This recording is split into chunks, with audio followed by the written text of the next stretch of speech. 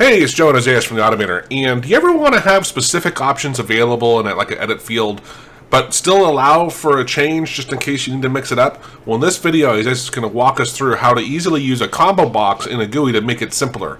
And if you stick around, you're going to see some voodoo magic he does with the format command that can really make it easy to wrap text or to take anything and do stuff with it. So let's jump into here, Isaiah. Go on. Yep. So basically what we're going to be doing, let me share my screen real quick. We're going to be taking a program that I developed a little while ago for you.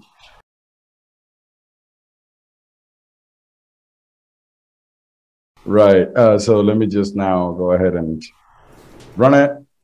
WinP. There we go. So this is the tool that we are referring to.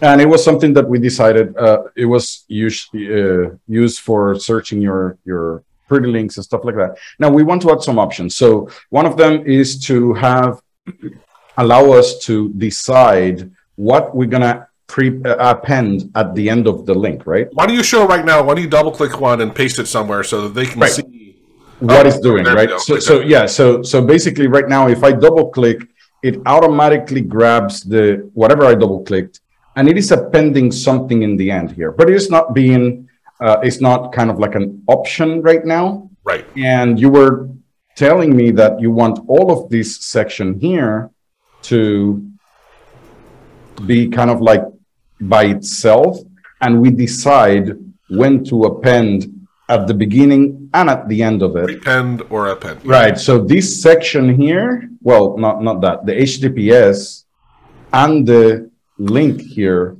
should be optional. That's what you're saying, right? Right. So we decided for just the HTTPS://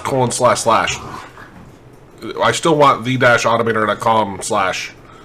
That'll always be there. Right. So this part here is always going to be there. Right.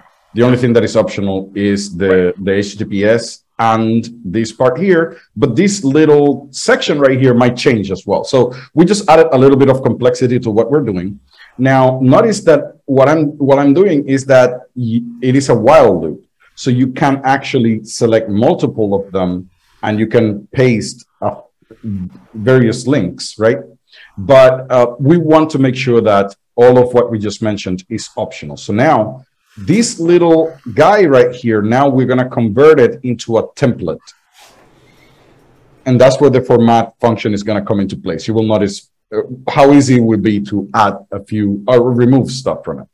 So now, the first thing that I'm going to do is update the GUI. So I have my GUI up here. And in my GUI, I have a few functions down here.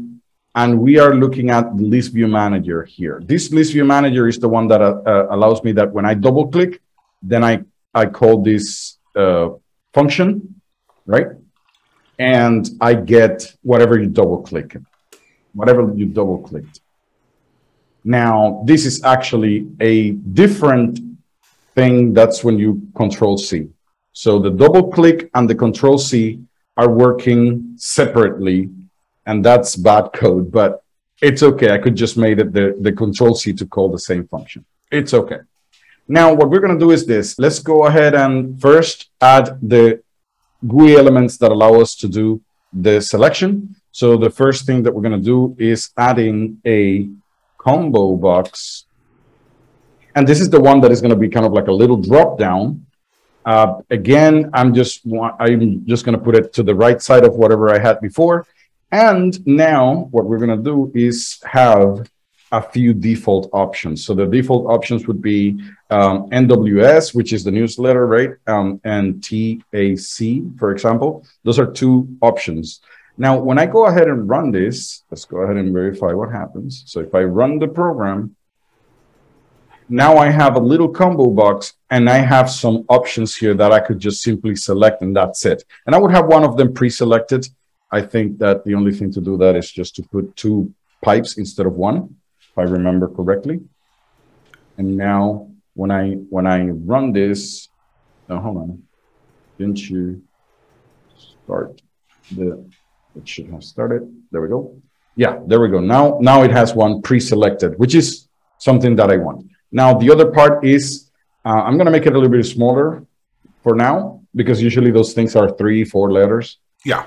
And I'm going to have kind of like a check mark that would allow me to wrap things around Enable or disable. not. Right, exactly. So this, I'm going to make Can you show real quickly, though, just because people may not be aware of this, on a combo box, the amazing, crazy amazing thing is you can type in there too, right? Yeah, that's right. And let me try something out real quick. 1, 2, 3. This is something that people do not know you can do either.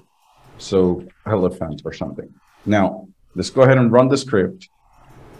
Not only you can select like this, right? You can actually type in there. But here's the interesting part. If you type EL and you hit the up or down arrows, it actually goes to the first one that matches that. So you could actually save a little bit of time. You can jump to the one that you want. So if you are typing ON and hit down, it will go to 1.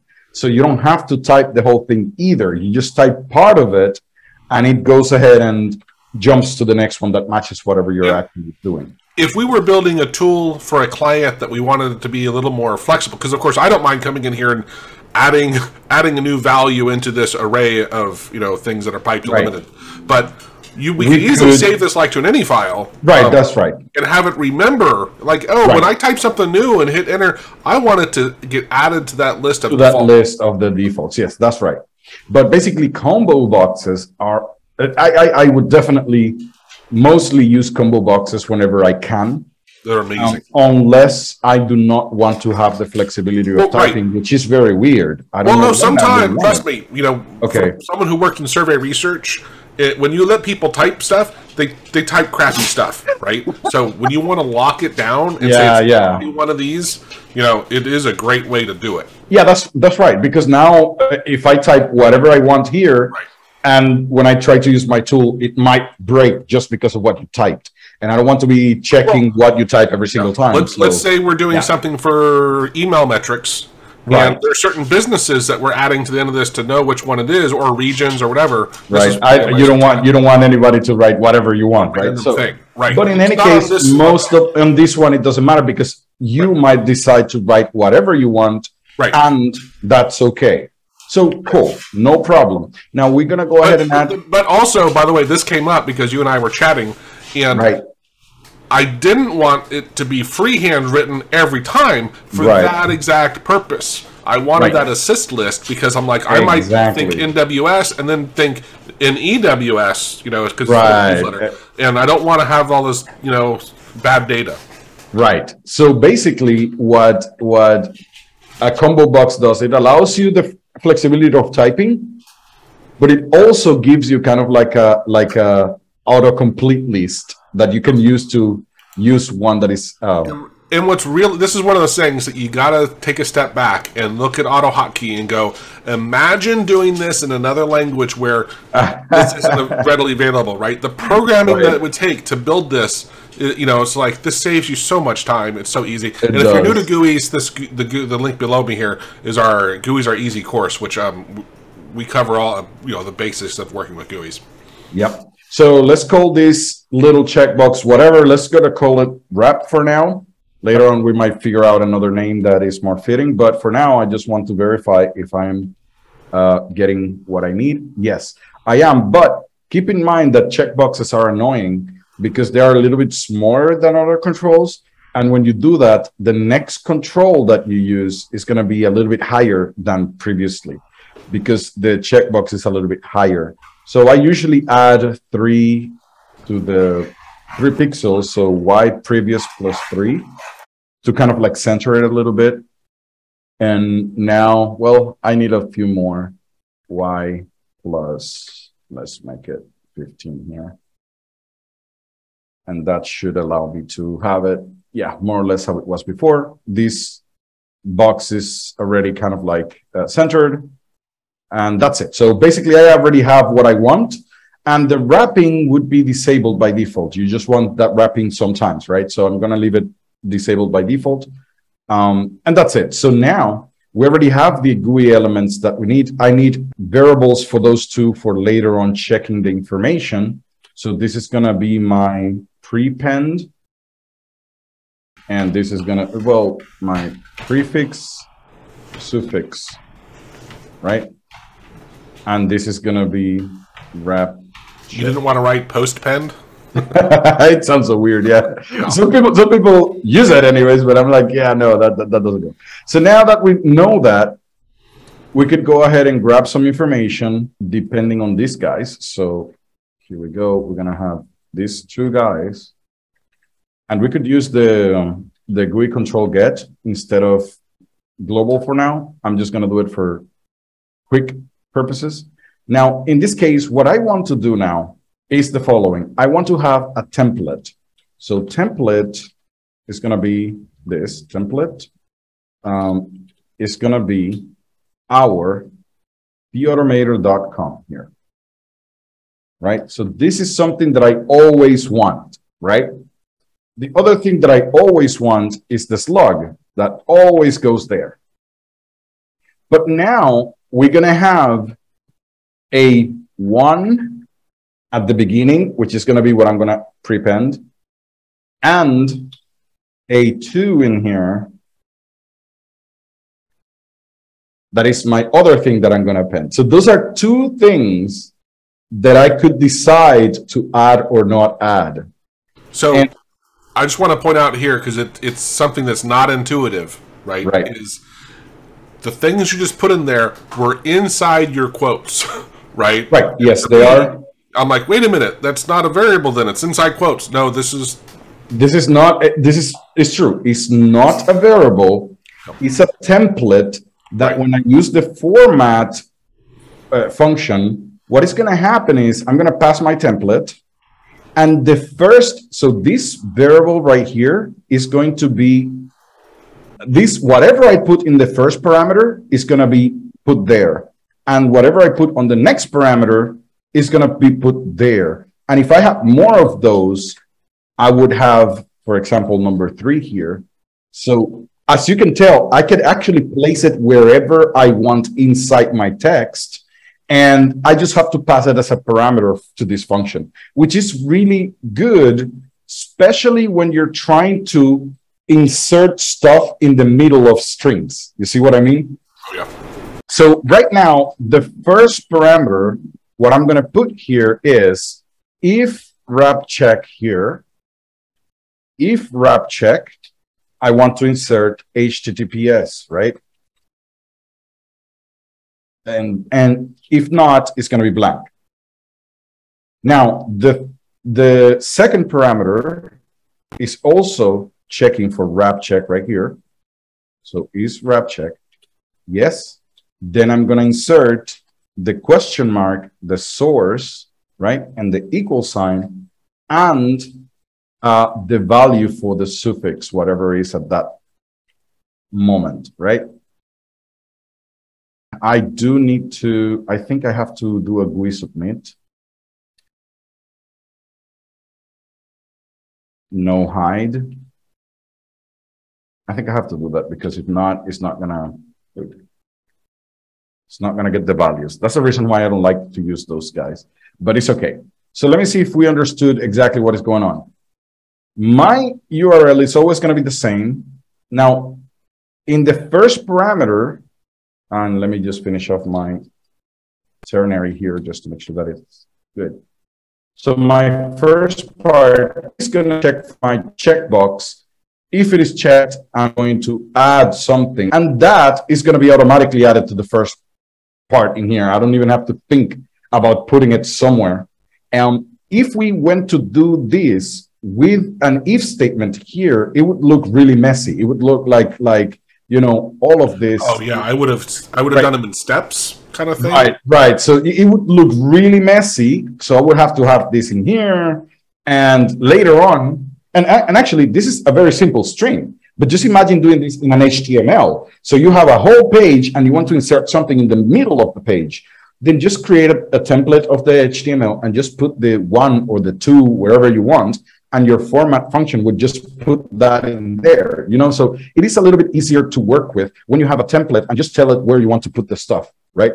Well, Ian, and to your point is if you were reusing the content in that under the 2 or the 1, whatever, you can use it multiple places. Yes, yeah. So I could put the 1 here again, like I could put the 1 in here again, right, and then the 2, and you will see what that will see what that does. I will do kind of like a little thing, but let's run it and see what happens. So the first thing is, if just without the wrapping, I should just get the URL without anything. So now if I go ahead and paste, I should, oh, look at that. So my slug is empty because, and this is the thing, I first need to get the slug before creating the template.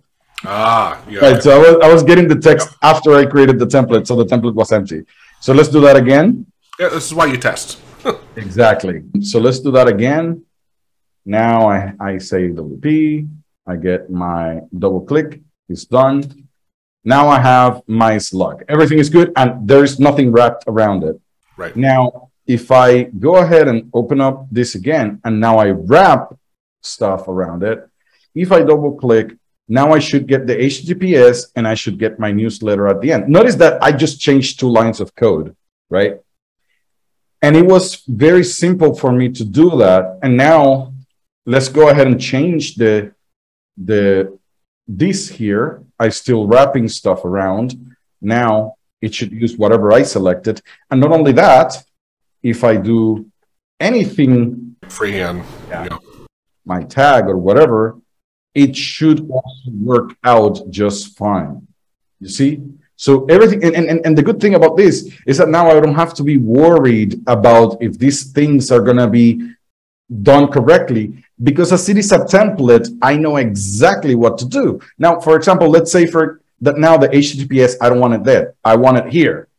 It doesn't make any sense. Or I want it 2 times. It doesn't make any sense, but notice how this would work. Yeah, if you were doing an email distribution, and you might mention the person's name several times. Several times, it would be very easy for you. Let me just 1 second. I need to wrap this out around. And now the HTTPS is going to be in 2 places. Look, and I didn't do any. I just put a 1. But I can move this around. It is very easy for me to change the template. And as soon as I change it, then it would be good. So if you have more parameters, if you have more things, you just add more and more parameters, and they're numbered. So number 1, number 2, number 3. You just put the number here of the parameter that you're working with, right? The cool thing about the format function is that not only you can do that, but you can also manipulate the text. Like, for example, number 2, I want it to be title case or something like that. Those kind of things. I have a video where I really a lot of it because it's so crazy powerful. It is really powerful. You can just move the things around, but not only that, you can convert everything to lowercase, title case. Yeah. Well, actually, back to your point, Isaias, which is a really good one because it could come up, that I want to reuse 2 multiple times, but sometimes I want it title cased or lowercase, whatever, right? And that allows you that flexibility of still having a very... Yeah, the number 2 here is going to be normal, but the next time I use it, it's going to be title case.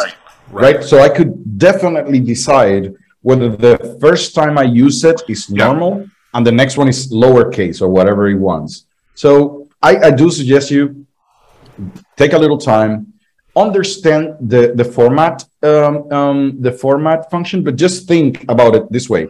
It's just a template that you can put the parameter numbers in different locations, and you can move it around however you want.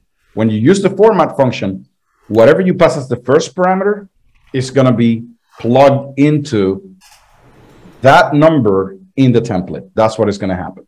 So in general, just play a little bit. I hope that this example showed you how easy it is to update a GUI to do very complex stuff like this very quickly. Can you bring it up real quick? Yes. The GUI itself? Yes. So the other thing because we didn't really discuss what the whole tool does, right? Because it's not relevant. But I was thinking about it, and it was kind of funny because we wrote this tool because I didn't want to have to worry about going and getting doing a typo. So we can come in here, type a quick search. It's going to list. It dynamically goes and pulls all of the pretty links from our website. It lets me filter on them and then say, this is the one I want. And that way I don't have to worry about what I put into like my newsletter or in a lot of these videos like I did with the format command underneath me right now. I didn't just, I can look it up so simply and not have to hope that like I typed it right. Right, exactly. That's right. So in general, this was a very interesting tool. If the original tool was flexible enough, it would have been great, but it is missing a lot of things. In our case, we are having a search. Soon, what I'm going to do is not allow you only to search here on this section. Right. I would also search on the URLs themselves so that you can search on both sections at the same time, which is not that difficult. But as you can tell, a fuzzy search instead of in-string kind of exact match. Right. So basically, it's going to be a little bit more flexible than the original tool. That's all it is. But this is one of those things, like, even the things we've done already, it's so simple, and it's amazing what you can do with a GUI to really streamline. And it's one of the things why I can crank out the newsletter so quickly, is I don't spend 8 million hours trying to look up all of my stuff. Before, because I'm a big fan of QAP, right? I was storing them in QAP, but it takes a bit of time to go look it up, bring it into QAP, add it, and then you have way too many. It's just the sheer amount of them that you have, right? So if it was just 5 of them, you just add them in QAP. But in the end, you needed something to kind of like fetch it for you, because that's what we're doing. We could do this exact same thing with like the pages or posts also, right? And then I'm like, hey, if I don't have a pretty link for it, I can still pull it up and type real quickly. Oh, there's my page. I don't have to go find it. This is why when we do videos and stuff, I'm often updating that edit screen of showing the stuff, and I'm doing it really fast, right? Like, and people are like, God, you have such a great memory. No, I remember and I did it, but I don't have to remember the actual URL, right? Exactly. There you go. So, thanks, man. Awesome. Have a good day. Bye. Bye. Okay, so we thought we were done, and we were like, let's work on our next project. And the next project was I wanted to add something to a GUI we do with FFmpeg. Why don't you go ahead and share your screen? And what we realized was, hey, this is related. Yeah, right. It was like, oh my God, it was so easy to do when we were looking at our GUI. Right. So let me go ahead and run the script real quick. Right. First. And what we have here, just 1 second. Yeah, we have this tool that processes files through FFmpeg, and we're going to add one option here. Right. And then we were looking at this, and you said like, hey, that should also be a combo box, right? Right, yeah, it was silly not to have had it. Yeah. Right, and then I told you, oh, that's a very simple fix. And that's overstating it even. Right, and when you said that, like when I did it, everybody knows it's a simple fix, but the problem is, once you see how easy it is, you're going to be like... It's embarrassing not to do it. Yeah. Yeah, so the only thing that I had to do is just come back here, look for the edit box that we're talking about here. The only thing you have to do is switch it to combo box. That's it. You just finished. Now, I just want to make sure that this option here is the default, so I just added 2 pipes there just so that it shows up automatically. And now when I run the script again, so if I run it again, now this is a combo box. That's it. It's just that simple. It's not. So if you really found this if you have edit boxes, right, usually you're going to be using the same values over and over again. It makes more sense to have a combo box. Yeah. Right. And again, we talked about if you wanted to actually save, which a lot of people would. Oh, I want to have this saved in the list, and I want it updated in case I add to it. I don't want to go in and edit the GUI. Yeah, you could easily do that. But again, for stuff that we're working on, it's not worth it. We can just go in and edit us. Yeah, but basically, you can see how easy it is to just update your projects if you decide to use combo boxes instead of edit. And just think about it. Instead of, you have a list, which is a drop-down list, and an edit box. So you have both at the same time. That's and earlier, it was funny in the video, I was going to say same video, but we're editing it. We talked about why would you restrict people? I'm like, this is exactly why you'd restrict people. Yeah, here I don't want you to put any weird values here. Right. I don't want you to select different encodings than the ones that actually exist. Right. But regarding whatever you're going to append to your file, well, you can use a list of pre-selected ones, or you can type whatever you want. Yeah, right. That's it. So I'm giving you the option of typing or choosing one. Yeah, awesome. It's just crazy how easy that is. All right. There you go.